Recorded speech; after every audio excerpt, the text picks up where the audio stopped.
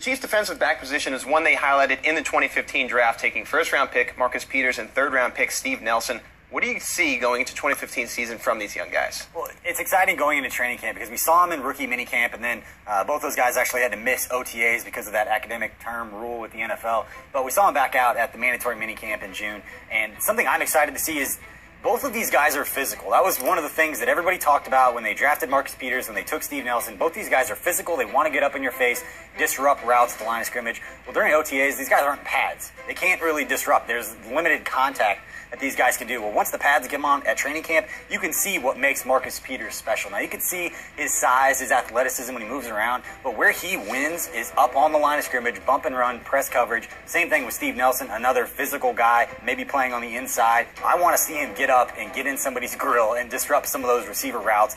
These guys were competing once the ball was in the air at OTAs, but it's a whole different ballgame when the pads come on, and that's when we're really going to see these guys start to shine. It's one of the best things about training camp is you get to see these young guys progress. These guys have a good guy to learn from in Sean Smith coming off the best year of his career. There's a lot of leadership for this group, not to mention defensive backs coach Emmett Thomas and Al Harris and Dino Vasso, all those guys that are out there helping these guys. Well, Sean Smith is a great one to learn from. He's coming off one of the best years of his career. Pro Football Focus, the analytics website, had him as one of the best 5 cornerbacks in the entire NFL last year. Played fantastic for a Chiefs defensive backs group that we talk about it all the time. Didn't allow a 50-yard completion, didn't allow a 300-yard passer last year, despite playing 6 games against quarterbacks who finished in the top 10 in the NFL in passing.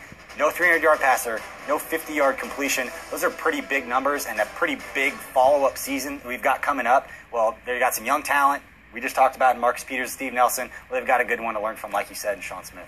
What do you see from Parker heading into this 2015 training camp? I see a lot of good things, and one of the best stories of the offseason was Ron Parker getting that long-term extension. He's the definition of a guy that overcame a lot, that had adversity.